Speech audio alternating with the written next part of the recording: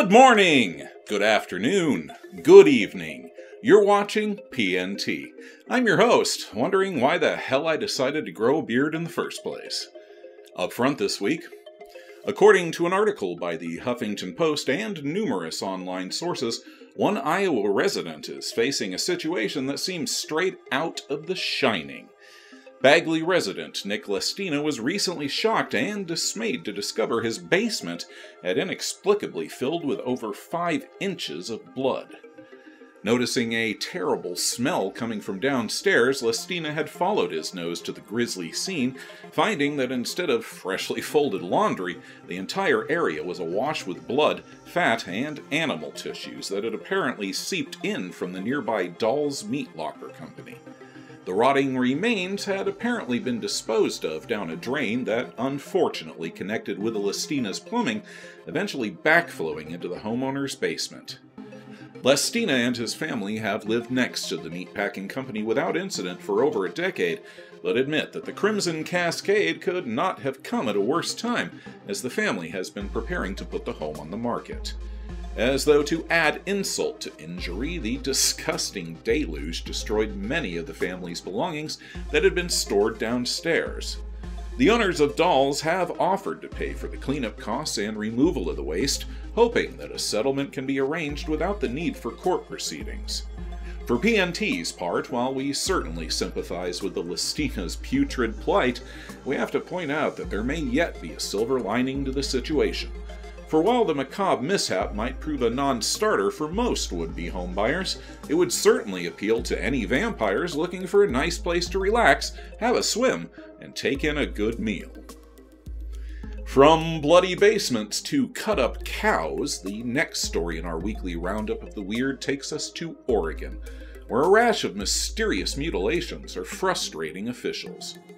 Ranchers in Harney County have recently been discovering multiple dead cattle that have been found with the classic signs of animal mutilation, with the gory effects including removal of the tongue, eyes, and reproductive organs in what appears to be a surgical manner. In a further chilling touch, the unfortunate animals are found completely drained of blood, but with absolutely no evidence of stains or tracks in the area surrounding the corpses. The hacked-up heifers are the most recent of a long line of similar incidents that date back to 1967, when a thoroughbred mare named Lady was discovered in the San Luis Valley area of Colorado with the flesh around her skull completely removed and the edges of the cuts far too sharp and precise to be caused by the actions of scavengers. The rancher finding the horse, that later became famous as Snippy due to the gruesome nature of the mutilations, also was said to have reported a strong smell similar to nail polish remover lingering in the air around the corpse. Scavengers were seen to avoid the corpse of the horse, which was found in the middle of an area 100 feet in diameter that was clear of any tracks or footprints, including that of the horse. Examining the carcass, experts found that many of the mare's internal organs had been removed, including the lungs, heart, brain, and reproductive organs. The pathologist examining the body noted a complete lack of blood, either in the corpse or on the surrounding area. The phenomena of animal mutilations has not been contained to the 1960s, however, with thousands of reports from frustrated ranchers pouring in from across the United States, with the Oregon reports only the most recent examples. With cattle often selling for more than $6,000 apiece, the inexplicable deaths are a continuing hardship for the ranchers depending upon the herds to pay their bills. Authorities have been unable to explain the deaths, despite Harney County Sheriff's Deputy Dan Jenkins tracking the sudden increase in cases. With few leads and little to no evidence other than the drained and desiccated corpses to go on, Jenkins expressed frustration with the investigation, fielding calls from local residents with explanations ranging from military operations, aliens, and private bioengineering firms seeking to create a universal blood plasma.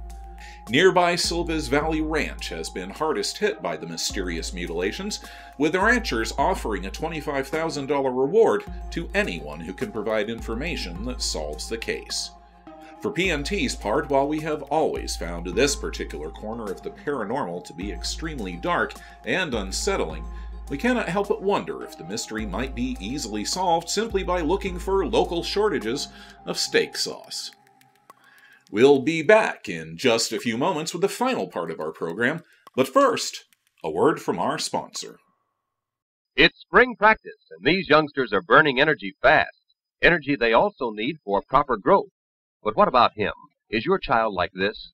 If your child isn't keeping up with the gang, if he's run down, underweight, he may not be getting enough iron and vitamins from his food for rich red blood, for weight and growth. If so, it's time to call for Juvenal. Juvenal Vitamin Iron Tonic, the red blood builder with vitamin B12, can prove amazingly effective for such children, improving appetite, helping them gain weight and grow, and Juvenal tastes like lollipops. Your child must start to gain weight, solid extra pounds in just 7 days, or your money back. All children need Juvenal's vital elements for firm, strong bodies. This giant 12-ounce bottle of Juvenal is only $1.98 at all drugstores. Welcome back! And remember, if your child seems to be underweight, it's time to call for Juvenal. Why, in no time at all, little Jimmy's muscles will be bursting like the Hulk's through one of our stylish shirts, now available from our Teespring store. You can sit back and relax, knowing that once he drains a logoed mug full of Juvenal, your little man will soon be ripping through the soft cotton fabric like James T. Kirk sighting an alien female. Be a responsible parent, and get yours today. For the final part of our weekly roundup of the weird, PNT is pleased to present an unusual UFO sighting recently filmed in the Ukraine. The footage, taken last September 11th, appears to show a large number of strange amber objects hovering in the skies over Odessa. Let's have a look at the footage.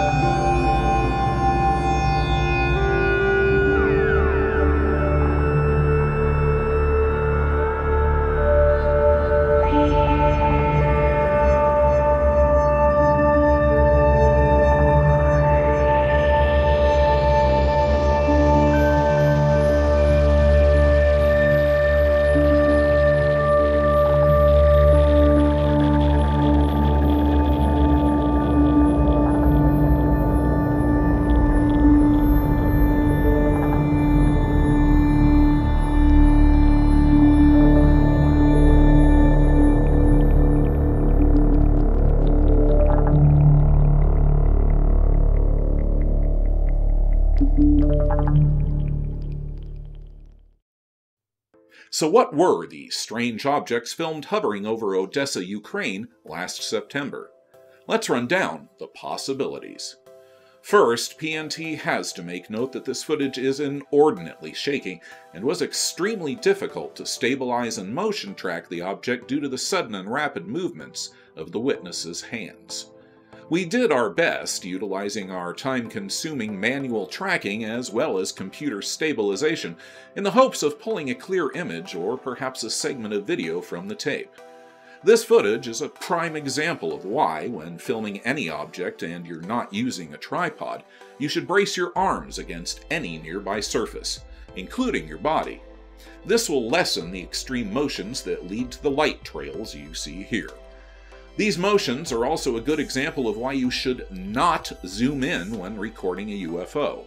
Doing so only magnifies any camera motions and makes eventual analysis of the footage more difficult. So with that caveat, let's eliminate the obvious. The objects here are obviously not birds, clouds, stars, or astronomical phenomena such as meteors. Drones and balloons could both be a possibility, but would have to be inordinately large and well lit in order to match the objects seen here. As mentioned in the witness statement, the objects appeared over the ocean, which would make tethering balloons difficult and would also present a challenge for drones. Strong air currents over the surface of the waters would make it very difficult for either to hold steady position. Not that you could tell from the camera movements. That would lead us to our next likely culprit: flares. Flares could certainly account for the intense luminosity of the objects in the video, as well as their brilliant amber hue. As is our standard procedure, PNT searched for both civilian airports and military installations in the area of the sighting, and, as usual, found no lack of either, which definitely opens the possibility that these objects could have been flares dropped as part of a military maneuver, and we found similar footage to prove it. Acting on a hunch, PNT searched for UFO videos from the same area, hoping to find additional footage and possibly more information as to what the objects might be. We were immediately struck by the similarities to this piece of footage, which was filmed over Odessa on October 3rd of 2017. This footage appears to confirm our hypothesis, for not only do the lights in this video bear strong resemblance to the original, but they also show clear plumes of smoke rising from the lights, a firm sign of flares often used by military forces worldwide. Despite being fairly convinced that we'd found the answer, PNT kept digging, and this is where things got interesting. Despite the clear similarities between the two sets of lights, the 2019 objects have marked differences in both size and the relative stability of the lights. The 2017 objects are far more staggered and of regular size, where the latter footage shows larger and smaller light sources with varying levels of illumination. The 2017 lights seem to sparkle brilliantly, being flares, while the current sighting shows much softer, duller spheres. Missing also is the clear drop or burnout of the flares as seen here.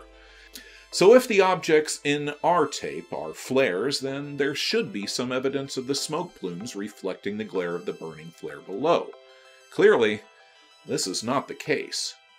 Also worth noting is the exact positioning of the lights, almost resembling the light patterns of commercial aircraft. So, what about planes? Could it be possible that these objects are nothing more than an oncoming aircraft filmed from head-on, masking the motion of the plane and making it appear as though the lights were hovering in place? While this is certainly a possibility, there are two large holes in this theory. First is the size of the objects in relation to the foreground elements seen at the bottom of the frame. While it is difficult to conclusively determine, the objects appear to be much larger than common aircraft lights.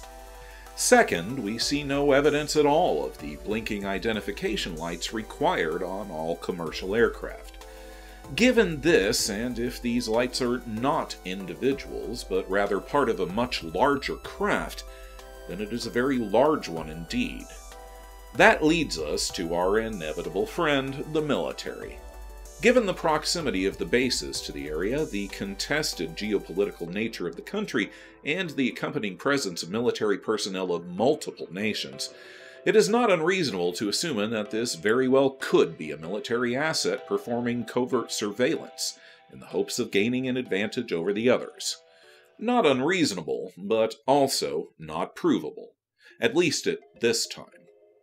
Given the slow rate at which governments declassify and disseminate information, it will no doubt be a very long time indeed before this theory can be confirmed, if ever.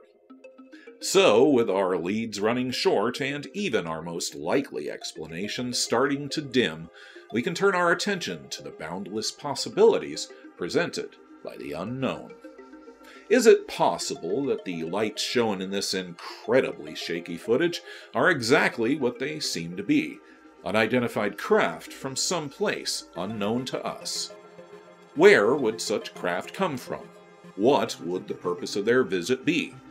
Could they be observing what is admittedly a flash zone for international conflict, monitoring the military activities of forces from many disparate nations in order to learn more about our culture?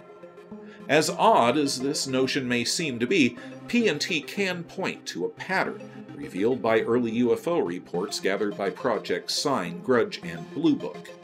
Numerous sightings, ranging from the mid-1940s through the 1970s, have included reports filed by military personnel stationed at sensitive facilities, especially nuclear missile sites. Throughout the Cold War, reports were suppressed on both sides that documented numerous instances of UFOs displaying a marked interest in our nuclear capabilities, and in some cases seeming to directly interfere with the onboard electronics of the missiles themselves. Were these unknown observers attempting to document or to influence world events, and to what end? Are they even now following with a keen eye the developments in the Ukraine, attempting to either subvert or to possibly encourage hostilities between the nations? Was it their interventions that prevented the human race from extinction during the hottest parts of the Cold War? Or a more chilling thought, that they might have in fact encouraged them? While this might seem a bit extreme for a supposedly advanced culture, one only needs look to our own relentless exploitation of the Earth's resources to see that it is not so far-fetched that an alien race, having similarly depleted their own world, would go in search of other planets to exploit. Given their advanced technology, less advanced species such as ours would be easy pickings for these intergalactic vultures. Are we the masters of our own destinies, or simply puppets at the command of powers we cannot possibly comprehend? Unsettling thoughts that just might serve to bring the human race together against a collective foe.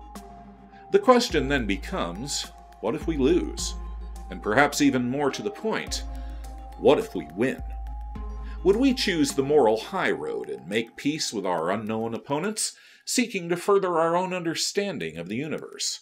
Or would we soon find that we are in fact no better than they are, and that we are united not in the bonds of brotherhood, but in the pursuit of profit? Unsettling thoughts to ponder the next time you look up to the skies and see something strange. But whether or not the odd objects caught on tape last September hovering over Odessa, Ukraine, were a series of floating flares, military maneuvers of an unknown nature, or something else entirely, we'll leave up to you to decide. Sound off in the comments section below with your thoughts. That's it for this time, faithful viewers. Be sure to click like, share, subscribe, and hit the bell icon to be notified when P&T presents your next portion of the paranormal. I'm your host, reminding you to keep an open mind, because a closed one shuts out the truth.